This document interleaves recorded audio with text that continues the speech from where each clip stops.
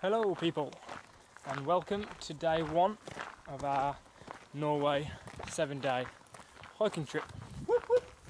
We have been on the road for what feels like forever. Yeah, we've been on the road for a day and a half. Yeah. You've already seen it: trains, coaches, trams, metros. Bullshit. You name it, we've been on Planes. Planes, Trains and automobiles. It's been quite an ordeal, to be honest. I'm pretty shattered as it is, and we've only just, it's 6 o'clock in the evening, we've just started hiking. So we've got a couple of miles to cover to get to camp. So we're currently following these maps. Matt's got one over there. Oh, we've got Matt and Jordan, by the way. Should probably introduce these two. What? Matt and Jordan? Matt and Bill, Jesus Christ. Oh! Jordan isn't here. Jordan couldn't make it. So yeah, there's only 3 of us. But we're in this gorgeous area of Nordmarka National Park in Norway. Crazy. That are apart, that come together, that go away. Which is what makes me think it's that. So this one isn't exactly. Is that more Yo. zoomed in? Is that more zoomed in than that? On the map?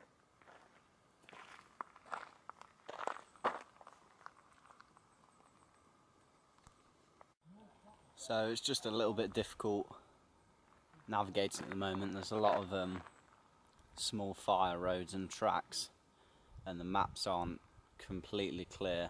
So it's a bit of a challenge straight off the bat. But we'll get there, I'm sure. We've probably got a few hours before the sun completely goes down.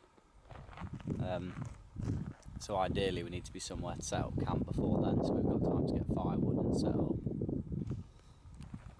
So Brian, what's going off? Just walking south and we should be walking north. No biggie. We've literally walked in completely the wrong direction.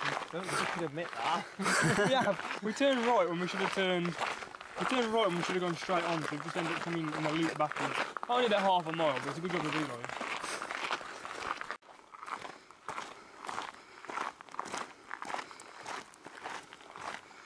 Oh yeah. Okay, so we have orientated ourselves.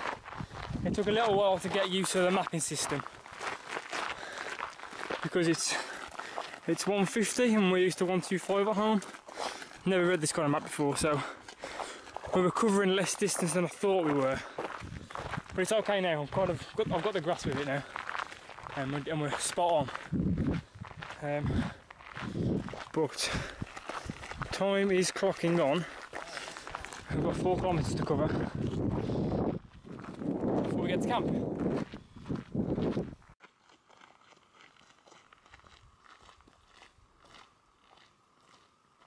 Parallel to Leo, so we're going to go up. Yeah, that was where we were originally going to camp, but now we're going to go up further.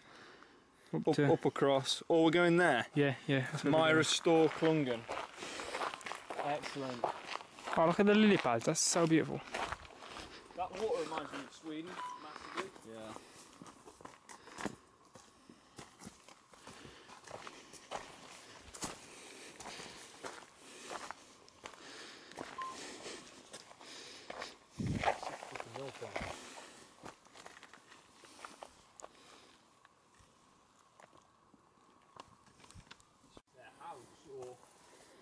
Okay, so we've got to the lake that we're camping at.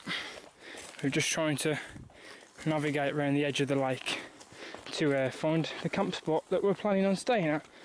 There's a bit of a cove we want to get to, so we've got this rough path. There's the lake. And there's a massive log cabin just there. She's got some kids and stuff in, there's some boats. I might be sick if we could get one of the rowing boats out. That'd be bliss. I really want to go for a swim, but I'm fucking knackered today. Got nothing left.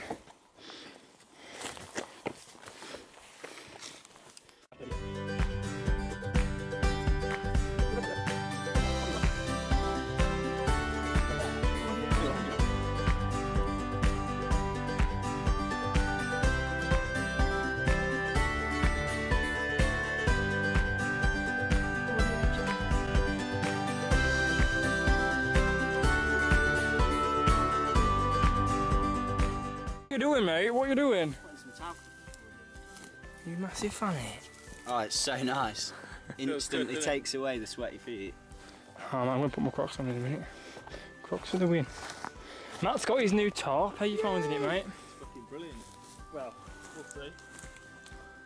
Still trying it out. I'm up here in my hammock. We're going to sleep without the... well, I'm going to sleep without the tarp on tonight. It's not full... well, it hasn't forecast any rain all week. It's glorious sunshine all week, so we're winning. So I'm just going to risk it for a biscuit. Okay, so for this trip I have been fortunate enough to be sent a few pieces of gear from 3 different companies. So throughout the trip I'm just going to be kind of giving you my thoughts on them and just seeing how they play out from my perspective, as well as kind of sharing it with you. And I'm also going to do a review for the companies afterwards. So the 3 companies are Craghopper, which have sent me a few items of clothing. There's Hyperlight Mountain Gear, who've sent me a rucksack and a few stuff pouches. And then the third one is Hennessy Hammocks. And together, these companies have been really, really generous. So I'm really, really fortunate. So thank you to all 3 of you. And I'm just really excited, really. It's basically, I've got a lot of lightweight gear. So now I'm fully suited out and kitted out, ready for this expedition and further trips in the future. So thanks to those companies, and I'm not gonna make it a big deal in this trip. I'm just gonna share it with you as I go and how I'm finding these products, using them. I've already used several of them in my Snowdonia series before this one. Yeah, and then there'll be some full reviews to come after this trip's over, and to explain how I feel they went and their improvements or whatever. So yeah, so thank you to Craghopper, Hennessy Hammocks and Hyperlight Mountain Gear.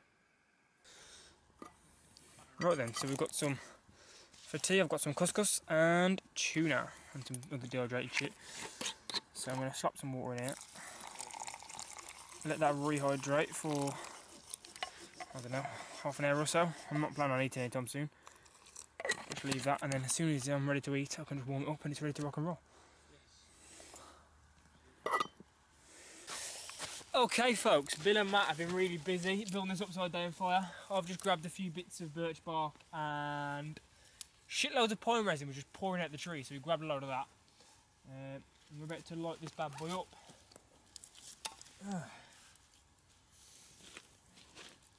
It's going to go really easy. I mean, making a fire in a pine forest is a piece of piss. The materials are just all around you, just grab them. Deciduous woodlands, another story. Yeah, what are you actually going to light there? Just a bit of birch bark? Yeah, just at the bottom. Ah, look at that. Matching. Proper job.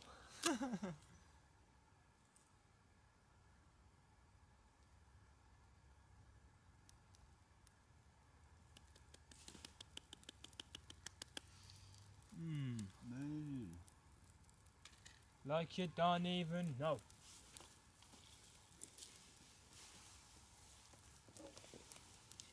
Oh, yeah, that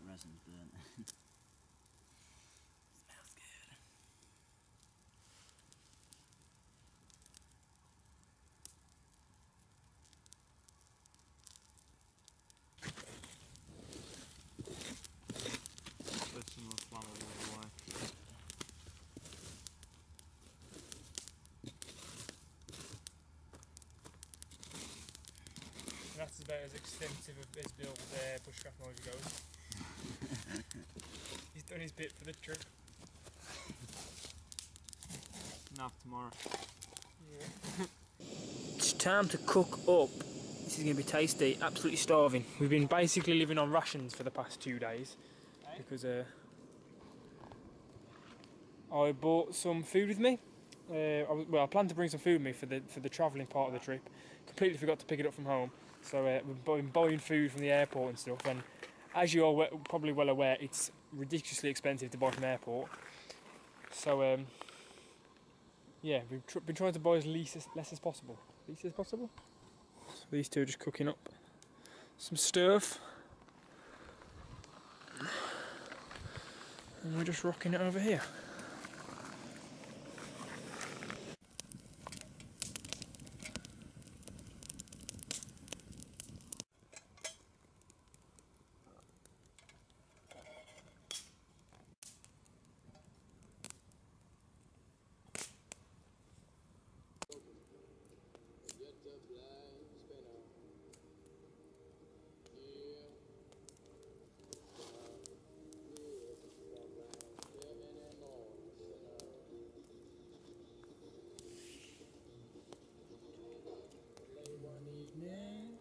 I came past your door. Right then, so it is pretty late. I don't know exactly what time it is. It is 10:15. 10:15. I think we'll be hitting the sack not too later than what it is now. We are absolutely shattered. It's been a long couple of days. So tonight we're going to catch up on our sleep. Don't know how long this video has been. I hope it's been alright and pretty interesting. It's been day 1. Day 2 is going to be a lot better. You know, we'll get into the sink of things now and we'll proper crack on. But yeah, today's been a bit of a mixed bag. I mean, we didn't get into the wilderness till, you know, late afternoon, so we didn't start recording properly till late afternoon. But yeah, Matt's in his hammock under his DD tarp. Bill's on the floor in the bivvy bag. And I'm rocking the Hennessy hammock with no tarp because it's forecast. Clear sky. Clear skies and pretty warm, so we should be pretty sound. So yeah, I'll bring you back in a bit. Right then, that is the end of day 3. I'm cosy in my hammock now. Them pair are getting themselves sorted. I don't know what they're doing currently. But yeah, I've got my new Lamina sleeping bag, which seems to be working quite nicely. This is my one of the Mountain House Gear Cuban fibre sacks. And it's got all my clothes in. That's what I'm using as my pillow, and it works incredibly well. It doesn't make too much noise either in the night, which annoys me when I've got like I've used dry bags before, which really make a lot of noise. It's like every time you move, it wakes you up basically. That's quite nice actually. So yeah, it's going to be a really good night's sleep. I mean, I've been needing this sleep for a good while. Oh, absolutely shattered. So yeah, I'll see you tomorrow for day 2. Thanks for watching, and I'll see you again very soon.